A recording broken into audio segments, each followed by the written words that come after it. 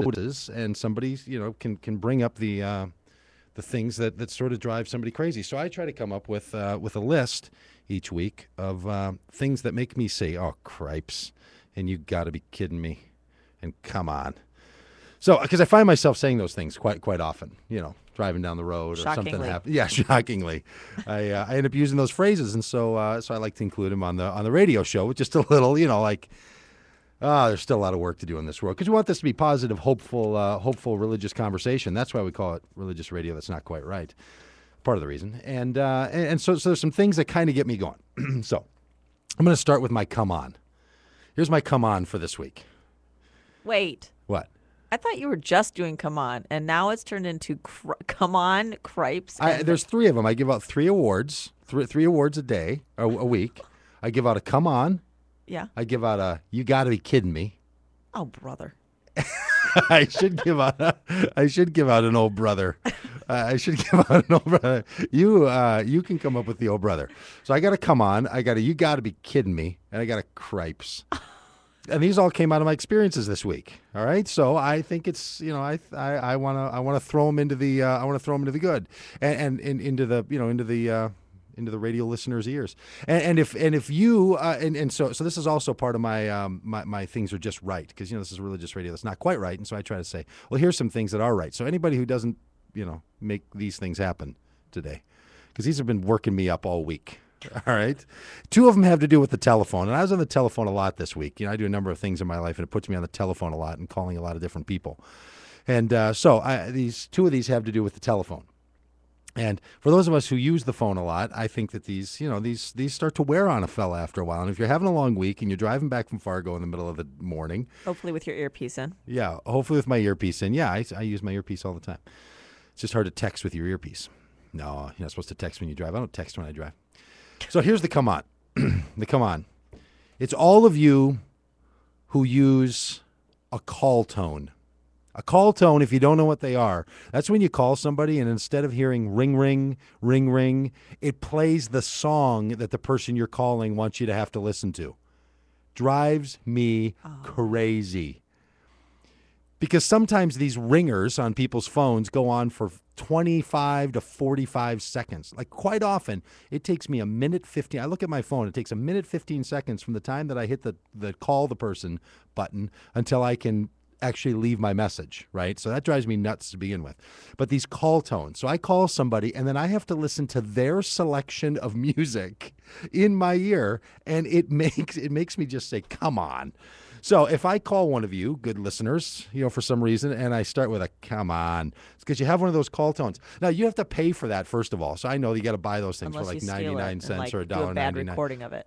But that's a ringtone. So a ringtone is when someone calls you, the sound that your phone makes so you know someone's calling. That's called a ringtone. Okay. That's so that and you're the only one that has to hear that, or the people around you, they kind of look over at you and say, hey, great ringtone. A call tone is what you as the caller hear in place of ring, ring, ring, ring, ring. So, I mean, this kind of stuff that I've had to listen to, it just... You got a list of those songs? Oh, no, I don't even know what any of them are, which is what bugs me. I mean, I guess if it was, if every time. So everybody who's listening who cares about you and who would potentially get a phone call to further, this is what I would do to further bother him. Oh, get some rap on your call tone. That's what it is. Quite often, it's a hip hop tone of music that just makes me feel old. So that's probably what it is that I just feel out of touch. No, you're just crabby and out of date. And I'll tell you, but if you put a little Bruce Springsteen on there, that'd be fine if I have to listen to 35 seconds of that before I can leave you the message. But sometimes I get myself so frazzled up by these people's call tones, I forget when I'm leaving on the message.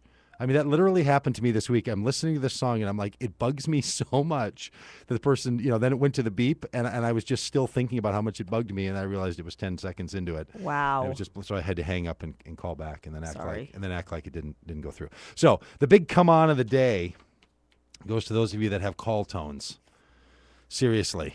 Nobody. What is life coming to that you have a call tone? I don't want to rant, and I know don't even know. And I know I'm a little saggy-eyed this morning. Oh my gosh. So maybe I'm particularly crabby. Take a deep breath. But I wrote this one down in the middle of the week after that 10-second, brain stall out that I went into because I had to listen to somebody's call tone.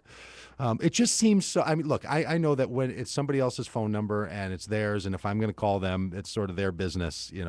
They should be able to do whatever they want. But Exactly. just in common courtesy, could you get rid of the call tones? Oh, so anyway, boy. Yeah, I know. It drives me nuts.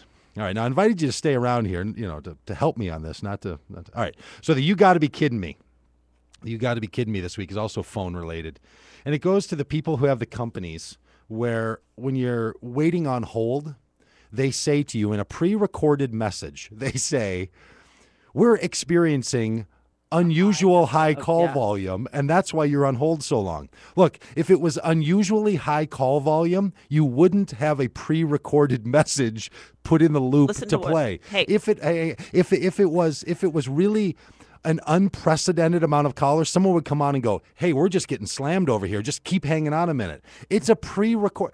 The reason I'm still on hold is that you don't have enough operators. I have a better one. I've called places when they're closed and been put on hold and had them say, "We're experiencing an unusually high call volume." Like, no, you're not experiencing an unusually high call volume. It just kills me. Now, I got one more, but so you go into this week. I did the same thing. I was calling the county. I had to do a whole bunch of insurance stuff. Yeah, all right, come on. This is And I only got a minute left. Yeah, so not only we're experiencing whatever high call volume, call back later, hang up. So it just cut you off. It just hung up. It just said, "We're experiencing an unusually high call volume." I was sitting in the dentist with Ruben, needing to make an adjustment. Like, if you know well enough, companies, that you have to pre-record a message that could play, that you're so frequently getting an unusually high call volume, it's no longer unusually high.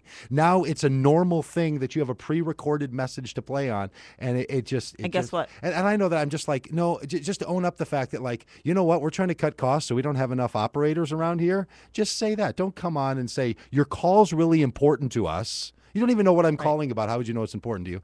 And then anyway, I called it sort back. of drives me crazy. Yeah, I so called then back, you called back, and I was the fifth caller. That's it. You're the fifth caller. What do you mean? When I called the number right back when they hung up on me. Yeah. And then I got in the queue, and I was the fifth caller. How did you know you're fifth caller? Because it said you're the fifth caller. Oh, so they weren't experiencing. That is not a really high volume of calls, if you ask me. Five people for the county. Well, now we chewed up all the time where you don't get to hear the Cripes. Oh, come on. I'm One telling you. sentence of a Cripes? No, come on, and You Got to Be Kidding Me. Oh, Cripes. Yeah. You know what goes in the old brother now is the fact that my wife chewed up my Cripes moment. Hey, this is Doug Pagitt Radio. We try to talk about all kinds of things, have a little bit of fun, sort of encourage you along the way. So those of you that are making the world better by using your telephone in proper ways, good for you. Religious radio, that's not quite right. AM 950, DougPagittRadio.com. Hey, we'll be talking to you next week. 166 hours, we'll do it again. Thanks for being with us today. Talk to you next week.